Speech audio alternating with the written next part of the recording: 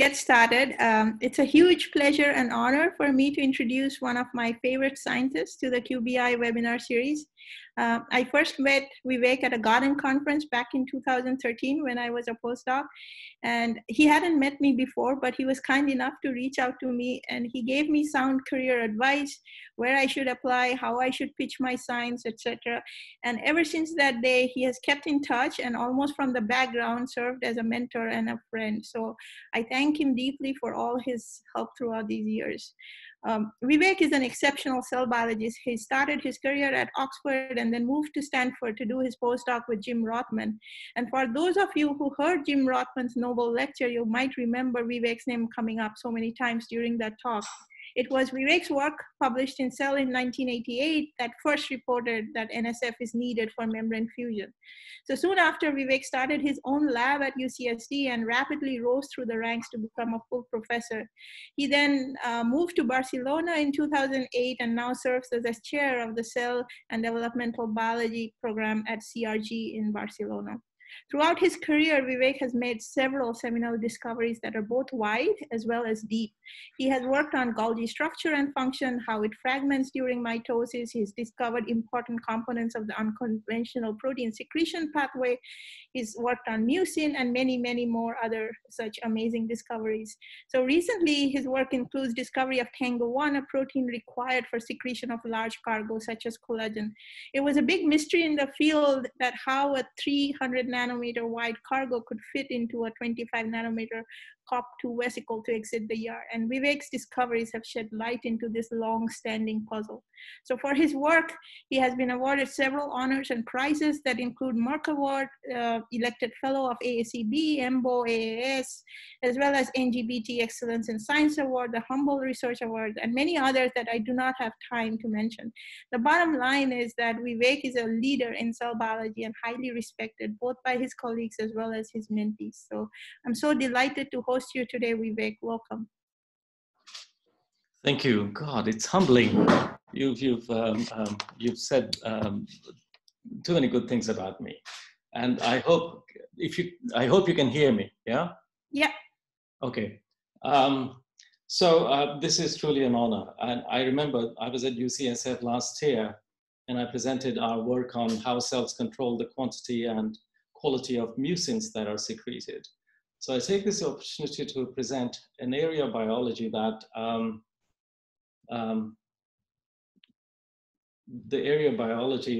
is has been the focus of one of the focuses of my lab for the last 10 years. And before I get to it, I just want to introduce why this is an important issue. So I show you here, I hope you can see the first slide, a picture presented by George Tollady in his Nobel lecture in 1974. I mean, George is the father of the process of protein secretion and cell compartmentation. And in his lecture, George highlighted how newly synthesized proteins that begin their life in the ER are transported first to the Golgi, and from there they're captured into these mega structures, which are called condensing vacuoles. And these structures then fuse to the cell surface. And whatever was collected in this condensing vacuole that was in the Golgi before, and then it had started and previously was in the ER, this content is then released to the outside of the cell. And he had posited that vesicles are the containers of cargo, newly synthesized cargo from the ER across this secretory pathway.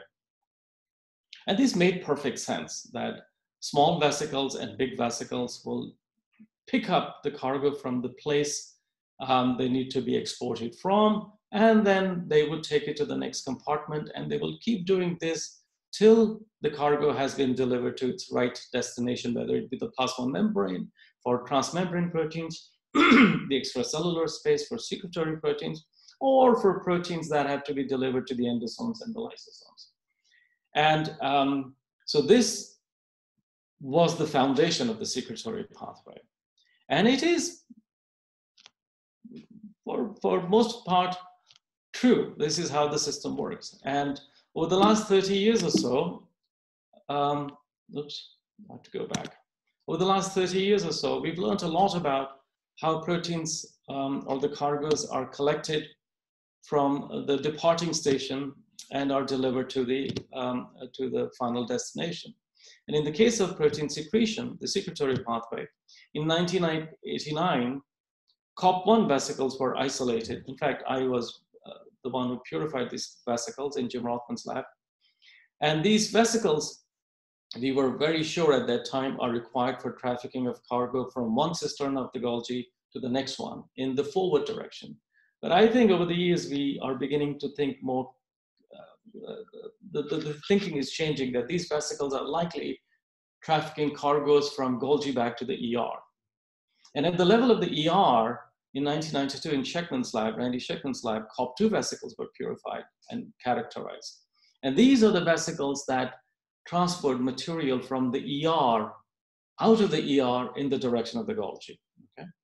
And although at the level of electron microscopy, they appear to be similar in morphology, the contents are very different. The coats, this fuzzy material that you see here, are made up of different polypeptides. And, and the contents, what they carry inside or in the membrane, of course, is different. Now, one of the unique features of these vesicles is that they tend to be small in size. The average diameter in these cases is about 60 nanometer. Now, this is all very well for most of the cargo that is secreted in eukaryotes. But there's a problem here. Eukaryotes, except yeast, of course, synthesize and produce proteins and lipoprotein particles like chylomicrons that are huge. So for example, you and I are made up of collagens, and we have 28 different kinds of collagens, and I'm just showing you 2 here, collagen 1 and 7. These collagens are composed of a region which can be as long as 450 nanometers in the case of collagen type 7 and 300 nanometers in the type type 1. Now, the size alone would tell you that there is no way something this big could fit into a vesicle that is only 60 nanometer in diameter. So how would a cell export collagens? And this is not a small problem because 25% of our dry protein weight is collagens. So these are the most abundant proteins. And they're of course very, very important because without collagens, you have no skin, you have no tissue, no bones. And if so, there is a problem that needs to be solved. And these chylomicrons are lipid droplets which have proteins on the surface. These are assembled in the lumen of the ER and they are secreted, and their function is to scavenge cholesterol and glycerides, triglycerides in circulation and then remove them. And so therefore you have to release these particles. The problem is, again, they are too big to fit into a small 60 nanometer COP2 vesicle. And then add to this proteins called mucins, which are again huge molecules. And we secrete a liter of mucin per day. And there are 21 mucin genes, and we know that they are very, very important because they are secreted by goblet cells, and their function is to provide the first layer of defense. And in fact, viruses like coronavirus, one of the things they do is to shut down the secretion of mucins. This is something that we are trying to address. And they use this as a way to perhaps improve their rate of propagation. We don't know that for a fact, but this is a hypothesis. So we need to understand how these kinds of molecules are secreted by cells. And this led us to perform a genome-wide screen in 2004, and we completed it in 2006. And this was one of the first screens for the entire genome, and we did this in Drosophila cells to look for metazone-specific proteins that would be required for secretion and would not have been identified in Randy's famous screen for secretory mutants that was in Saccharomyces cerevisiae. And so we called these genes that were found to be required for transport, and some of them were also required for the structural organization of the Golgi. So for the sake of simplicity, we we monikered these genes TANGO, Transport and Golgi organizations. There are about 70 of these. And frankly, we've only worked with 2. And I'm going to talk about TANGO1. So TANGO1 is a large protein. It is, in mammalian system, it's 1907 amino acid long. It has a signal sequence, an SH3-like domain, a coil-coil domain, and a very strange transmembrane domain that becomes very important, and I'm going to describe this. This protein, this part of the molecule is in the lumen of the ER, and then in the cytoplasm, it has 2 coil-coil domains and a proline-rich domain. By the way, almost all of this part here is unstructured, okay? So this protein was the first one that we decided to work on for the very obvious reason, and I'll tell you why. When this protein was expressed in a tagged form and an antibody was used to localize it, we found that it localized to very specific domains of the endoplasmic reticulum. So this is the ER in mammalian cells, and this is the location of TANGO1.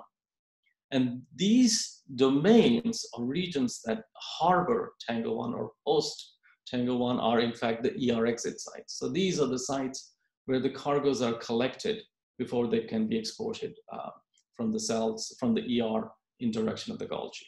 So it localizes to ER exit sites. And Kota Saito, who was responsible for this analysis, he's now a professor at Akita University in Japan. So he found that when TANGO was depleted by siRNA, this is in the year 2009, there was a defect. In fact, he had shown that TANGO1 binds to collagen type 7 and many other collagens, okay? So this gave us the impetus to think that perhaps TANGO has a role in some aspect of collagen biology. So when then he went ahead to deplete TANGO from cells that secrete collagen type 7, he found that there was a reduction in the amount of collagen that was secreted by the cells, and what was not secreted was found to be accumulated inside the cells, and the accumulation was found to be in the endoplasmic reticulum. So this gave us the first clue that TANGO was required for export of collagens. And at the same time, we found that the quantitation is shown on my right here. And at the same time, we found that secretion of many other cargoes that we had looked at was not affected. So this gave us the reason to propose that TANGO perhaps has a specific role in export of collagen type 7 and other collagens, although we had focused only on collagen type 7. And this is exciting because we had, for the first time, a way to address the issue of collagen export. Now, while we were doing our experiments, our colleagues, our friends at Genentech, Andy Peterson and colleagues, made a mouse knockout of TANGO1, and they found that the loss of TANGO1 results in production of a pup. The pup has skin problems. It has no mineralized bones, and in fact, many of the bones are missing, as shown by these arrows. This is the control, and this is the mouse. And this pup dies at birth. It really is like a rubber band, okay?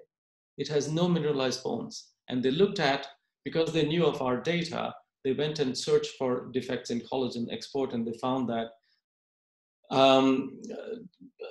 the MEFs failed to secrete collagen type 1, 2, 3, 7, 9, and 11, and they looked at many others. Okay, so this was the evidence that we were looking for, that TANGO1 has a role in collagen secretion, as we had shown based on tissue culture type analysis. And this was the genetic information that gave us the confidence that TANGO is the right molecule. Mind you, TANGO is also called MIA3, which stands for melanoma inhibitory activity. And this has to do with its link to ECM defects. And I'll, if the time permits, I'll describe this later, but it's the same gene, okay?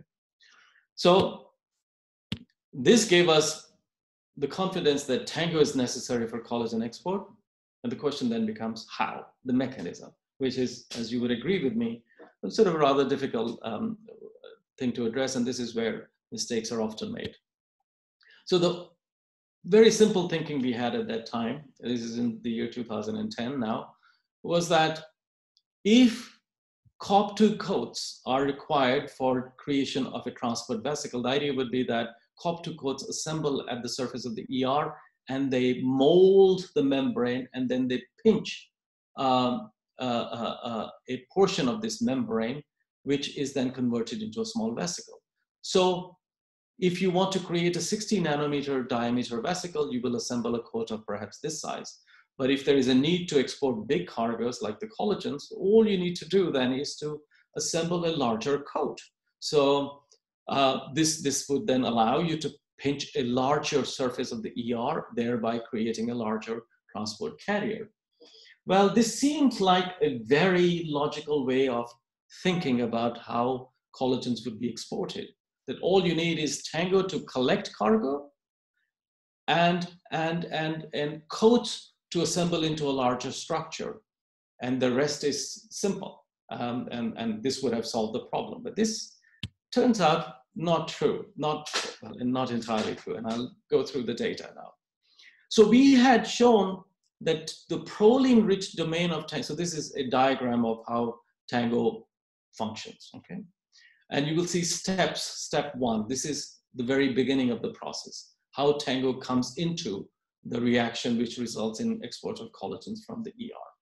So Tango's proline-rich domain we showed in 2009 binds to Sec23, one of the proteins of the inner coat of the COP2 complex. And we had shown that the SH3-like domain is required for binding collagens. But Hans-Peter Backinger did a very nice piece of work that was published in 2016. And he said that Tango doesn't bind collagens directly. It does so via this very famous adapter for collagens called HSP47. Okay, so that really strengthened our data. And while we had shown that proline-rich domain somehow binds Sec23, Jonathan Goldberg crystallized this part with this, and he was able to show that proline-rich domain of Tango1 has 7 repeats of prolines, and it is these proline repeats within the total domain which interact with Sec23. Okay, so now this is the starting of the process. Now, we didn't really see any change in the total surface area of the COP2 coats in this reaction. And so we were wondering for a while, how would this triple helical structure then be exported out of the lumen of the ER through the function of Tango1? Now, we had a very surprising result. A postdoc in my lab by the name of Patrick Ullman repeated Kotha's experiment, and he looked at other proteins that were found to be in the complex of Tango1, and he observed that there was a protein which is required for fusion of membranes, and this protein is called SLY1. And this made us think that perhaps you do not increase the size of a transport carrier by just simply taking more membranes from the ER, but what you do is you recruit membranes that fuse to the ER, and this mechanism is used to export collagens from the ER. And I'll go through this data briefly with you, okay? So what he found was that SLY1 was the protein that's bound Tango1. This is a protein that is required for the function of the famous snare proteins that are required for membrane fusion. So when he depleted, Patrick and Ishii Raote in the lab depleted SLY1 from, from cells, there was a decrease. There was a tremendous, about 80% less secretion of collagen from the cells, and what was not secreted was arrested in the ER. And this is just to show you a control that depletion of Tango completely abrogates secretion of collagen, and the collagen accumulates in the ER. So if SLY1 is required for collagen export from the ER, then we had to find the snares involved in this process. And that was simple. All you have to do is take all the snares known between the ER and Golgi. So there is a T snare and there's a V snare. Details, but important experiments. So the bottom line is if you deplete syntaxin 18, USC1 and BNP1, these are the T snares at the ER, you affect collagen secretion, okay? So fine, we had the T snares. And now the question is, what are the V snares? So for all the V snares between the ER and the Golgi, there was one which was specifically required for this pathway, and it is called YKT6. loss of YKT6 results in inhibition of collagen export, and the collagen explode is found accumulated in the ER in these cells. So this told us that the mechanism by which Tango1 exports collagens from the ER is not simply by increasing the amount of membranes collected from the ER, but it is bringing some kind of membrane to the ER which fuses to a specific domain of the ER, and this event is necessary. So I'm slowly building the story to tell you what these membranes are and how the system works, okay? So, fine. Now, this led to another very big surprise. We found, and this is the work of Ishiro Raote in the lab, he found that Tango1 at the ER exit site assembles into a ring, as shown in many different pictures here. And these rings corral or enclose an amount of COP2 coats. So this then becomes a functional center. So the idea would be that a ring of Tango1 assembles at the ER exit site. Within the ring are COP2 coats. In the lumen of this ring, in the lumen of the ER, within this ring would be the domains of Tango that binds collagen, and something is being added, some membrane is being added here, which allows collagens to move from the inside to the outside, okay? So this was in mammalian cells, and last year, Kelly Ten Hagen did an amazing, presented an amazing study in PNAS, where she observed rings of Tango in flies. And this is in fat bodies, which secrete lots of collagens, and in salivary glands, where there is a massive secretion of mucins. And these rings, as shown here, are much better than the kinds of rings that we had seen. I think the rings are much bigger in size and easier to visualize because of the quantities of material secreted by these two specialized cells. But it gave us the confirmation that we are really looking at something for real and not just something that we might have imagined, okay? So Tango assembled into rings. Fine. This then takes us to the next issue. What membranes or which membranes in the cell are being recruited? And how are they specifically recruited to Tango1 ring? Because it doesn't make any sense. These membranes were being recruited, they fuse to the ER, and not at the site where collagens are to be exported, because they will just become miscible with the ER. It will be a complete waste of reaction, okay? So in order to do this, we knew that the membranes had to be recruited by Tango1, and it had to be the cytoplasmic part.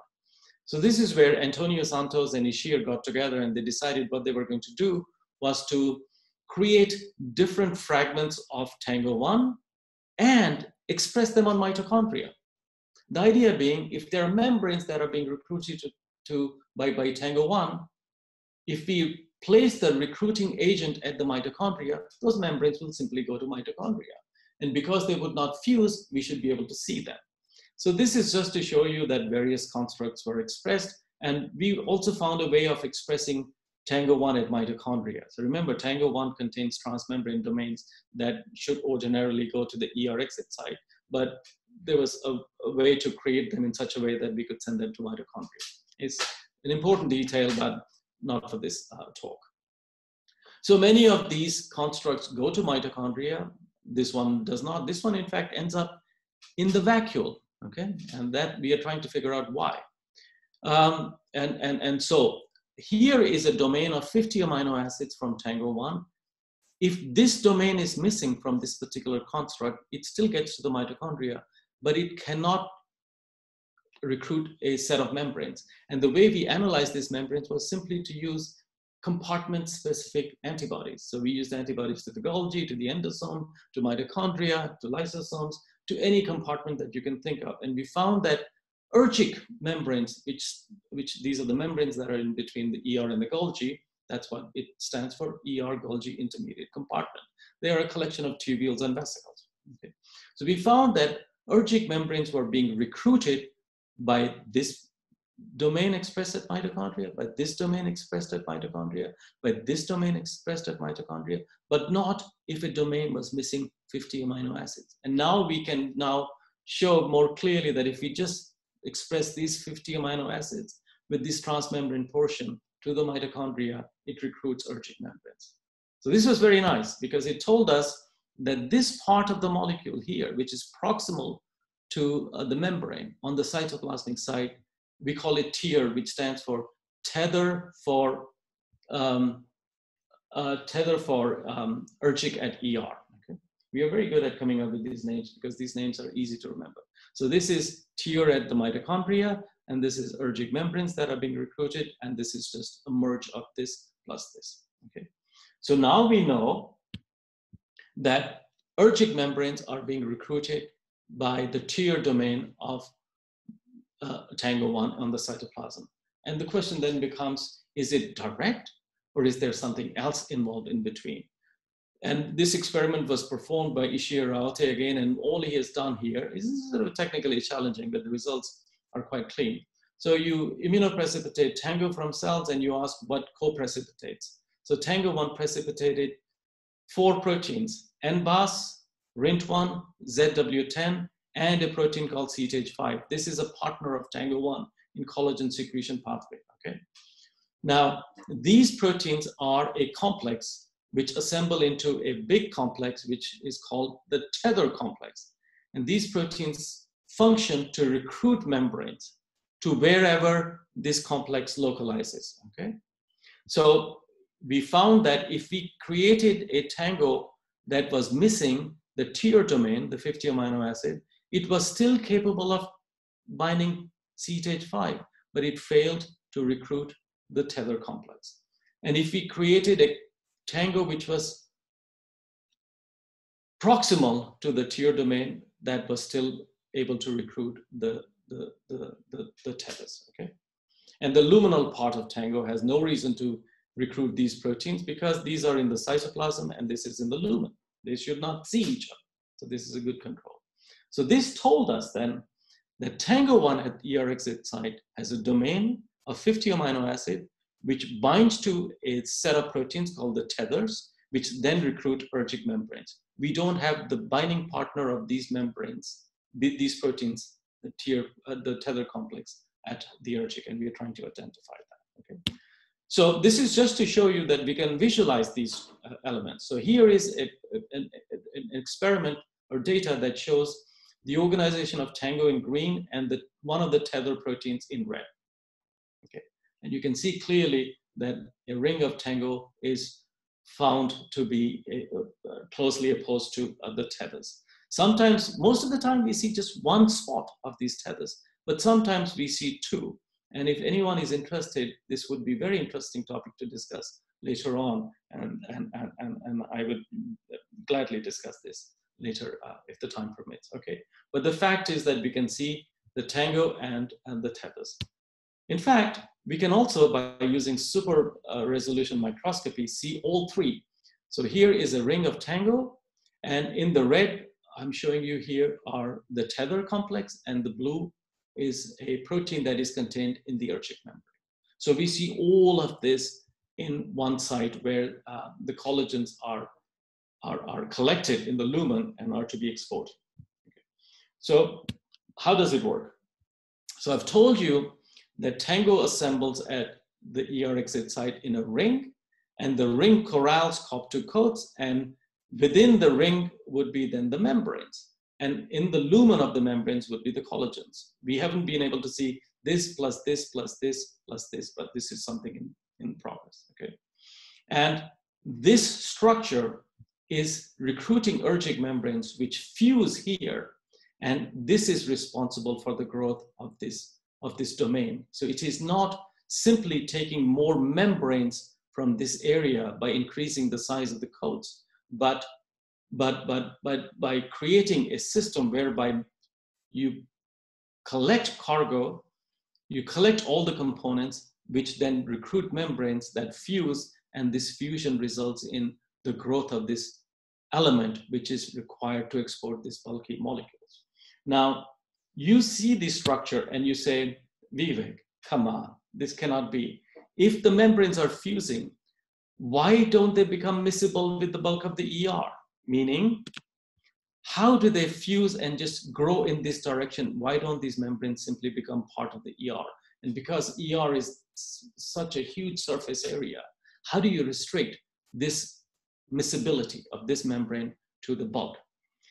Very important question, and we've been trying to address this for many years, and in collaboration with Fred Ponce in France and Jim Rothman at Yale, we've been able to address this issue, and this was published about a month ago in eLife. So what we've done here is we've taken the transmembrane helices of Tango1 that were purified. So the transmembrane organization of Tango1 is very peculiar. It has one full transmembrane domain and another one that dips into the inner leaflet of the ER, okay, as shown diagrammatically here. So we could purify this. This is this plus this, and it's shown here. Or in parallel, we purify just the transmembrane domain, shown here. So this is about 32 kilodalton, and this is together about 35 kilodalton. Not, so yeah, this is 35 and this is 32. So what we've done is we've reconstituted this or that in liposomes, as shown here, which have fluorescinated lipids. And now these liposomes, from these liposomes, we pull a tube, as shown here. I hope you can see this, okay? I have no way of knowing whether you can see this or not, but I will continue thinking that you can see this, okay? Now what we do is we bleach an area here. When we bleach an area here, we ask, is there recovery? If there is recovery, that means the lipids are freely flowing, and that's not good. But if there is no recovery, that means that there is a ring of tango here from these domains, which prevents flux of lipid as from here to this side, or from here to this side. Okay, what is the result? So this is the possibilities, right? These are the three possibilities. There's no protein, so if you bleach here, there should be mixing of lipids. And if you just express the transmembrane domain, which we know does not form a ring, it's data that is not published yet, but this alone does not form a ring, and there should be mixing of lipids. But if you have both the transmembrane and the inner membrane domain, then we know that they form a ring, and if you were to bleach here, there should be a reduction, if not a complete absence of lipid mixing. And the result is shown here. This corresponds to this corresponds to this, and this corresponds to this. Meaning, when we express or when we reconstitute these liposomes with transmembrane and inner membrane domain of Tango1, so transmembrane helices, then there is a tremendous reduction in the amount of, in the flow of lipid from here to here and from here to here, okay?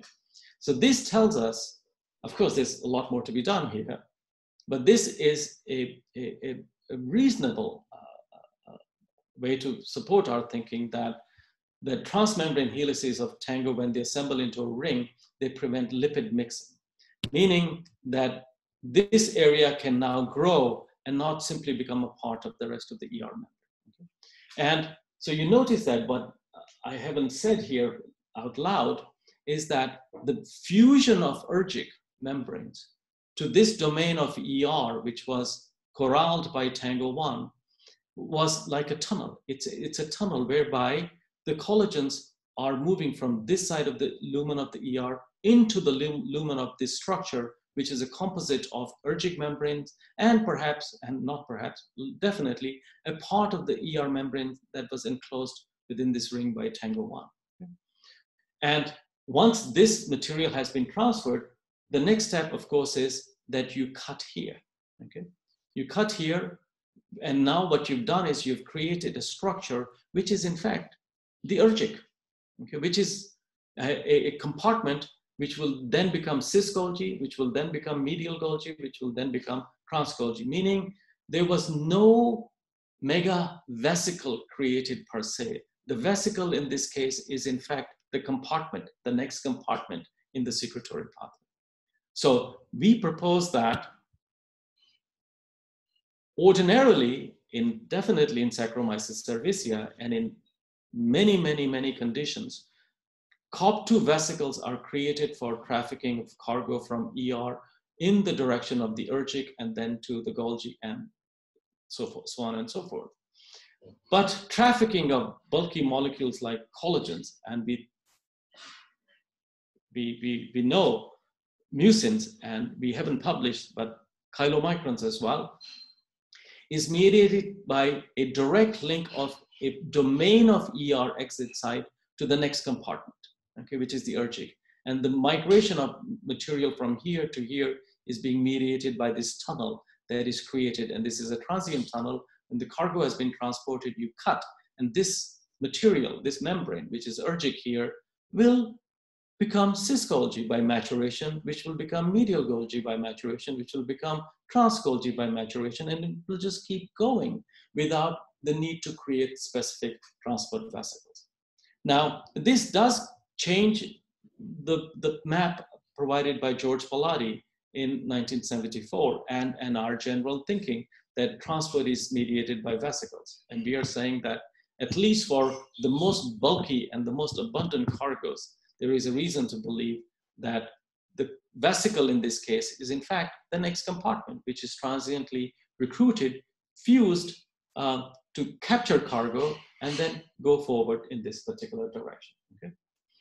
So much for the mechanism, and we are trying to dig deeper into it, and I'm sure there'll be questions afterwards which will sort of take us in the direction of what exactly do we know about these tunnels, etc. And I'll leave it for the discussion. Now, I told you that if you don't have Tango 1 in a mouse, the mouse delivers a pup, but the pup is dead at birth. And we've identified in collaboration with Thomas Haff in Germany, human patients who have mutations in Tango and they show severe forms of collagenopathies. Okay?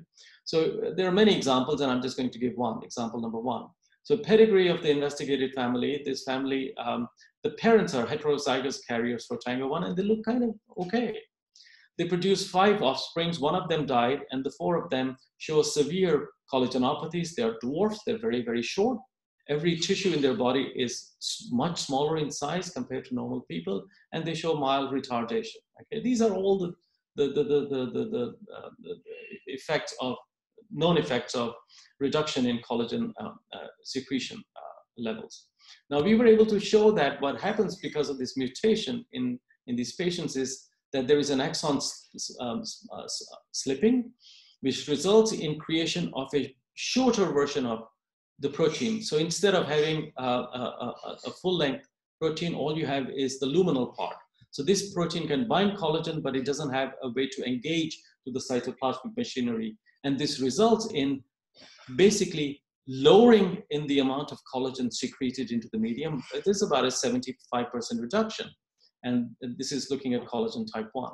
Whereas there is no defect in secretion of another cargo, which is secreted by the same cells, antitrypsin. Okay, and this is just to show you that these cells express 2 forms of Tango, full length, the top form, and this mutant form, which is this here. Okay, and so the calnexin levels are fine in these cells. Okay, so this tells us that there is, and in fact, there's another patient that has been identified where the offsprings are rejected at the fetus stage because they are completely depleted of Tango. And this is the work of a group in Belgium, and it's currently in review.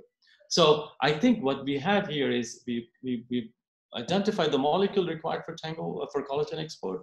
We have a good understanding of how Tango works, and we think there is a revolutionary new way by which cells export these bulky molecules. And I've given you data that if there is a defect in a Tango, there is a clear link to human pathology.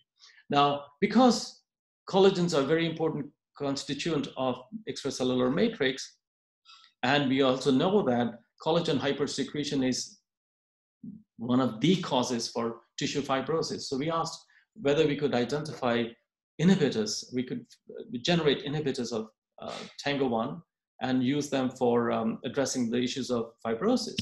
And we've done it. So I'm going to show you examples here. So we have P1, P2, P4, P5, P3 is not shown because it doesn't work all the time. But these are the 4 inhibitors that we have. And what you're looking at here is the effect of these inhibitors in tissue culture system. Then I'm going to show you the mouse model. So we're looking at the levels of collagen treated cells. We're looking at the levels of collagen inside the cell and in the medium, and this is a quantitation. So you would notice that P2, P1, P2, P4, and P5, they all show a defect in the amount of collagen secreted. Okay?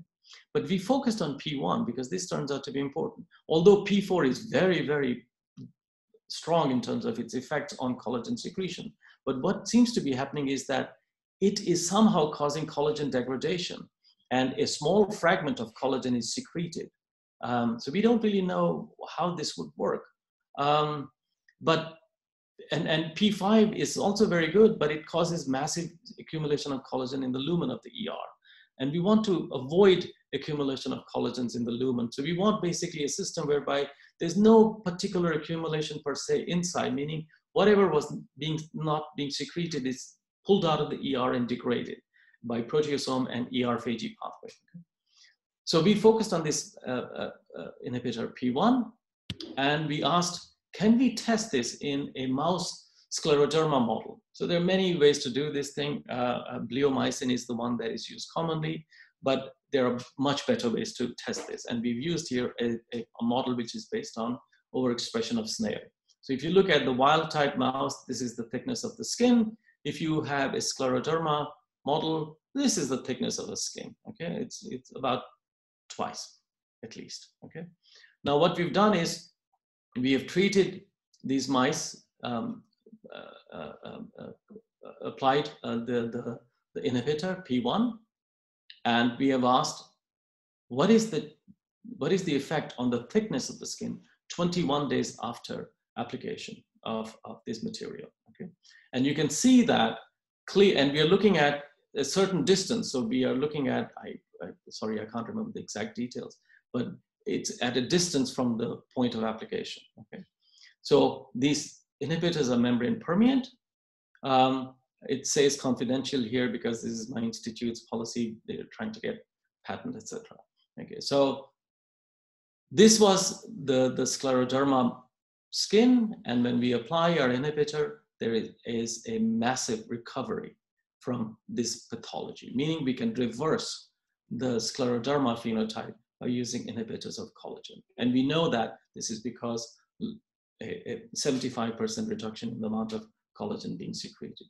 So we think, I mean, this is, not a therapy yet, but we think we have a way to control at least skin, at least scleroderma, and we are trying to test this in internal tissues, such as lung and heart and kidney. And you all know that there is absolutely no way to control fibrosis, and it's the phenotype, the fate of fibrotic tissue is usually fatal. Okay, so we are going in that direction, and we are hopeful that this might turn out to be a useful tool.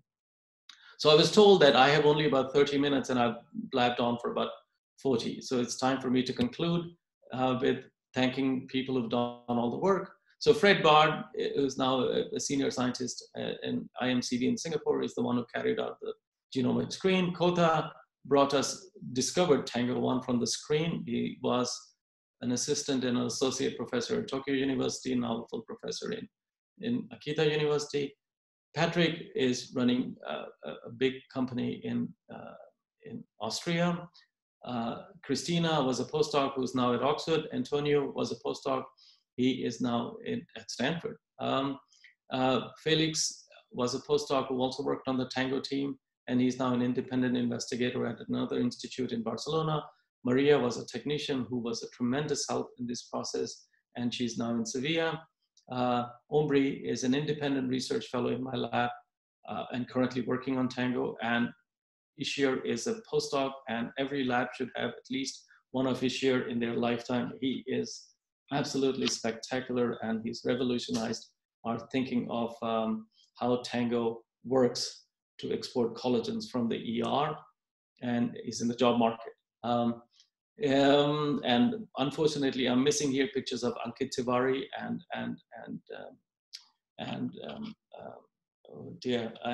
Natalie Browers, who are also working on the Tango team. With that, I think I will stop and gladly answer any simple, easy questions. Thank you very much. Thank you so much, Vivek. I will have a online applause. I'm sure others are doing the same. So I would like the audience to please type in your questions in the chat window, and maybe I'll start off with one or two that I had in my mind. So one is, how does the collagen exit the TGN then finally? Sorry, just can you hear me? Yeah, I can. Can you? Yeah. Sorry, what was that? How does collagen Exit the TGN. So it goes and progresses. Yeah. So the idea would be that ergic membranes came out. They were like a large cisterna. And what you're doing is it just keeps moving forward. And you're removing material that should not go forward by Kopf-1 vesicles. Sure. So this is the basic tenet. This is the principle of cisternal maturation. So you don't need anything else. Once you leave the ER and you're filled with collagen in a compartment, that compartment simply is being depleted of material that should not go forward, and it just keeps moving forward. We don't think there is any sorting post-ER because there are no Tango 1-like molecules anywhere outside of the ER. Okay. I had another thing about the visualizing where there were two tethers on two sides. I wonder what you felt about that. So we think what happens is the Tango's ring assembly begins when it binds collagen in the lumen. Okay. And we think what happens is that triggers it to start assembling, and the assembly happens very likely from a point and it goes in this direction. Okay, so one possibility is that there's a tether in the beginning and there's a tether at the end. So you do this. It's very much like a policeman's handcuff. Okay, cool. So you do this, and this might allow you to change the dimension. So you could do a small one ring, you could do a bigger ring. So we think this, but we don't really have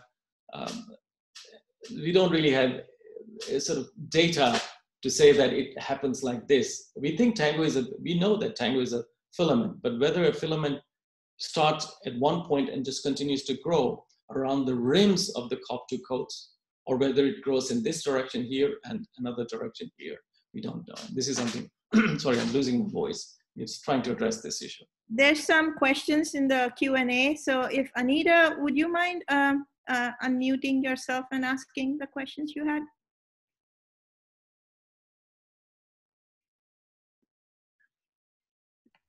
Sorry, took a second to unmute with the webinar function. Vivek, that was an amazing seminar. I was wondering, I think you said Tango 1 is metazoan specific. Is there a related mechanism for exporting bulky cargo in yeast? There is no bulky cargo in yeast. There is none. Okay. Yeast hardly secrete anything. I mean, they make the cell wall. They make the cell wall, and there is nothing bulky in yeast. But I'm going to tell you something. We have engineered Tango's expression in yeast. And what we are trying to do in the lab is something, you might call it bizarre, but we want to express collagen and export it out of the ER. So we are slowly building the whole collagen export machinery in yeast. So far, we've been able to get Tango to be expressed in the ER, and it seems to be fine. It doesn't kill the yeast. Now we are slowly building other components because they contain Kopf-2 coats. That's fine, but they don't have the cargo. And so we are trying to build the whole machinery. So we're doing this to ask, can we make yeast change their attitude to bulky cargoes and make it? And if we can make yeast export fully folded collagens, that's another reason to not kill cows, because when people talk about leather, it's basically cow hide, right? So we are going in that direction, but we are not nowhere near that. Yeah, that's very cool. And in metazoan cells, so does Tango 1 associate with other bulky cargo other than collagen cells? So Kelly Tenhagen has shown that Tango 1 is required for export of mucins. Okay, so we never tested that, but she published this last year. And we have identified a protein that is just like Tango. It's called TALI, Tango-like. And it is expressed in liver and intestine, small intestine. And we published that it is required for the export of chylomicron. So it's exactly the same mechanism, but slightly different protein. So it has the same domains, two coil domains, a proline-rich domain, on the cytoplasm, this funky transmembrane helices, and in the lumen, it has an SH3-like domain. The only thing it is missing in the lumen is a coil domain that is contained in Tango, but not contained in Tali. Tali is Tango-like. That's the acronym. Yeah. Great. Thank you. Thank you, Anita. Next, we have Max Naturi. Max, hello. Hi, Vivek. Great talk. So nice to see you. Yes. So I think you unfortunately already answered my question. I was going to ask you what it would take to reconstitute collagen export in yeast. And I was saying you could use Pichia. Why Pichia? I think we can do it in yeast. Pichia is no easier. For many reasons, we are doing it in Saccharomyces cerevisiae because it's still easy to manipulate. But Max, the question is, how long will it take? I mean, if I had 15 more postdocs, I would be able to do it very fast. We work on 4 different topics: collagens, mucins, unconventional secretions, and now we're getting into this synthetic biology bit. So we're going a bit slow, and it's technically challenging, but we are building one component at a time. Yeah, so maybe in 5-10 years, we'll have it. Don't you think that the distance between the ER and the Golgi and the complete lack of association in cerevisiae will make it really difficult? You ask a very important question, and I have an answer for you. Drosophila cells do not have ergic, and in that case, Tango is transferring material directly from ER to the first cistern of the Golgi. This is Kelly Tenhagen's work. Now, when we express Tango in yeast, remember they have dispersed Golgi membranes. We find that the Golgi membranes are now tethered to where Tango is. Oh, wow.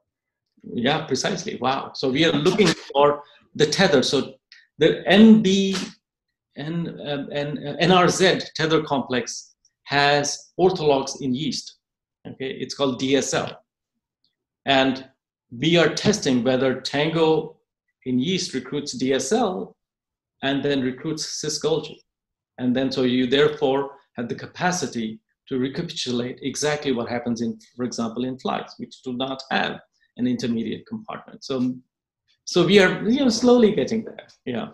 I mean, this is a great question. Yeah. Super. Good luck. Thank you. Well, I'm going to need a luck. Yes. Next, we have Advait. Advait. Oh my God. All of these people I know from the past. Hello. Hi, Vivek. Hello. How are you? Alive. Great talk as always. I was just wondering if you have seen any evidence of these tunnels by EM? EM is not easy, but can I just tell you something strange happened?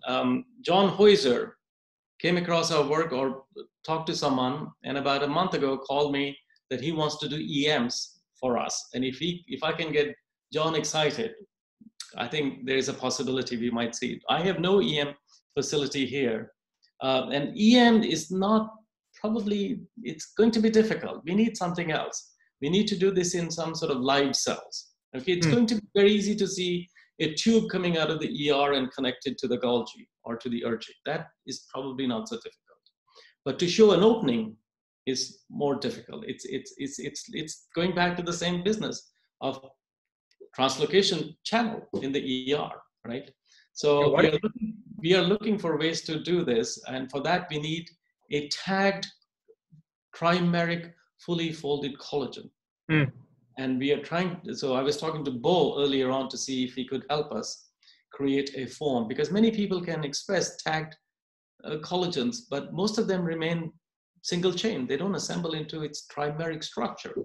And so what goes out is unclear. So we are trying to do that, but that's what it's going to take. Or some mechanism where we could see flux of material from the ER to the ergic compartment without going to some sort of vesicle intermediate. But that's very difficult. What if you synchronize? Synchronization, all this business of Rush, which is very popular. I know many people use it. But what you do is you create such a huge amount of material. And when you release it, something bizarre happens. And if you start accumulating collagen in the ER, you start activating UPR and you do a lot of stuff.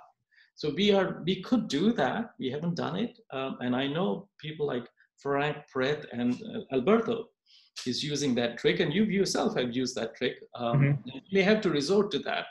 But yeah, we haven't quite gotten to that stage yet. And this is going to be a major challenge. Yeah. So your answer actually, if I may, is a nice segue to the next question. So with Tango inhibitors, right, the ones that you presented, accumulating collagens, as you said, in the ER might induce adverse effects like activating the UPR. So how safe are these inhibitors? Well, in the mouse, there is nothing wrong with the mouse. I see. So they seem to, well, but of course, a mouse is a mouse is a mouse is a mouse. So what we are trying to do is in collaboration with a huge group in Cologne. So this is where I was given some sort of Humboldt Research Award. They have access to patients with scleroderma and hundreds and hundreds of patients. So we're using their skin cells and testing our inhibitors directly. But we need a lot of clearance, and we are in that stage of getting clearance. But that would be the next thing we will be doing, because the mouse data is very good. We've also done it in organoids. That's fine too, but we need to go to the real skin. A mouse skin is not the same as a human skin, but it seems to have no effect, no damaging effect to the skin, because many of the cells that are recruited to the skin are being recruited and they seem fine. But we need to do that in a human system, and we are ready to do it, but we just need clearance. And because of this COVID, everything got stalled. So we could have done this thing in May, but we will have to wait till September now. Yeah. Very exciting, Vivek. Thank you. Thanks. Thank you. Next, we have Peng. Peng, could you unmute yourself? Hi. Hi, Vivek. Thank you for the great talk. I just had a question about the ERGIC, because it's really interesting that you show that Tango-1 actually recruits the ERGIC membrane, then that provides the material for forming the large carrier. But then you say the large carrier form then becomes the ERGIC. So it just it is the ERGIC. It is the ERGIC. So that ERGIC kind of sounds like a futile cycle. Then, like, how does the ERGIC productively transport cargo in the anterograde direction if it's constantly being recruited back to the ER to accommodate collagen, those carriers about that? Well, no, I mean, you're producing COP2 vesicles. ERGIC is a composite of, it's a mix of COP2 and COP1 derived material, okay? And so we are basically saying that there is so much of ERGIC membrane, and we don't know if it is all of ERGIC that is recruited. This is something that we need to do. When we do our experiment by putting tear domain on mitochondria, we don't see the entire pool. We see a fraction of the material being recruited. And we don't know if there are subpopulations of ERGIC. We've only tested with ERGIC53 antibody. And there is data that ERGIC53 containing membranes are different from ERGIC43 containing membranes. That's also an ERGIC compartment. So because ERGIC is a compilation of vesicles and tubules, what we need to discern is what exactly is being recruited. And for that we need more reagents, more ways to do this thing. So there will be lots of questions. I know this is a challenging hypothesis. We're basically saying that the incoming carrier from the downstream compartment becomes the forward carrier. This is what we're saying. So it's, yes, this is something that we need to resolve, but this is the data that we have. Thank you. I don't know if this is very satisfying. If there was a lot of time, I could explain to you in many different ways, but others are saying the same thing now. So it's not just us. There are about 4 or 5 labs who, in fact, there's a paper in Matrix Biology from Jennifer and Sergey Lakin's lab, which basically in the end concludes exactly the same. And there's a group in Israel at the Weizmann Institute, and there's a group in Pittsburgh, and many others who are basically showing that you need to fuse membranes in order to go forward. The details of the exact composition of the membrane, apart from the fact that they contain ERGIC53, is unclear. And in Drosophila, there is no ERGIC53, and in that case, it's directly the cisglycan. Thank you. Sure. All right, next we have Sei Zhang. Jay?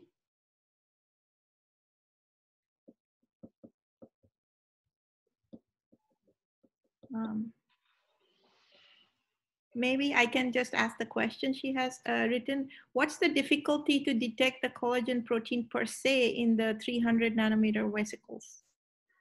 We need some sort of label form. And 300 nanometer vesicle. What is the difficulty in seeing? Well, we haven't seen any vesicles. Yeah, exactly. Right. Okay, next we have Dengue Ma. Dengue, can you get online? Hey, Shaeri, can you hear me? Yeah, good. Go for it. Hi, Vivek. Hi. Thank you so much. It's really inspiring work. And I just wonder if there's any collagen type specificity for the TANGO1 dependent mechanism you just talked about. Sorry, say it again. I'm sorry, I didn't hear. I missed. Yeah, I wonder if there's any collagen type specificity for TANGO1. So you showed the collagen type. Okay, so here is something that I suppose you're referring this to your TMEM131. So collagen, so Tango binds to HSP47, which binds to many collagens, but not all collagens. Okay. Okay. And so you have to assume that Tango1, and of course, HSP47 will not work for mucins. It's a different mechanism. So there is a very strong possibility that Tango1 is responsible for many of the collagens. We know for many that have been tested, which utilize the HSP47 system. But there might be, for example, your protein EM131, which has exactly the similar transmembrane helices, similar domains, similar organization. Okay, so it could be that is functioning for some of the other collagens. Or there is also the possibility that Tango and TM131 work together.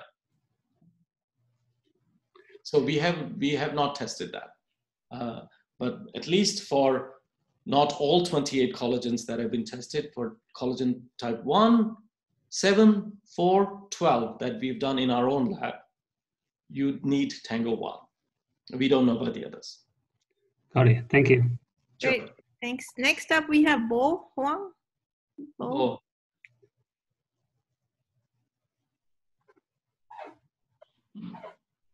Hey, well, this is great. Great talk. I have one question. Really intrigued by the transmembrane domain being a lipid diffusion barrier. And is there any anything known about the molecular mechanism? Well, I mean, it's a physical barrier. You know, you put a fence in the membrane, basically, and which prevents lipid movement, lipid and protein movement. In fact, both. So we've only shown here the lipid. So it's a physical barrier which prevents lipid mixing. So that really, it really needs to be how dense is the fence to really? Oh, I have no idea. This is what I was discussing with you earlier. We would like to quantitate how many molecules of Tango1 are present in a ring. So Matthias Mann has calculated there are about 170,000 molecules of Tango1 in a cell, and Ben Glick and a few others calculated how many ER exit sites there are. So there is something like 100 to 400 ER exit sites. So from that, we calculated, that Tango1 at a ring can reach very, very, very high concentrations. I can't remember. We've written this somewhere, but the exact numbers are not known, and we will need to know that. So we are trying to, we can purify Tango1 in small amounts. We are trying to purify it in large amounts so that we can then reconstitute them in either liposomes, the same way as we've done with the transmembrane helices, or in other material, and then ask what kind of rings are assembled and what is the dimension. So we are working to use AFM and various other technologies to get to these kinds of issues, but we are nowhere near that. These are the obvious things that we would like to do.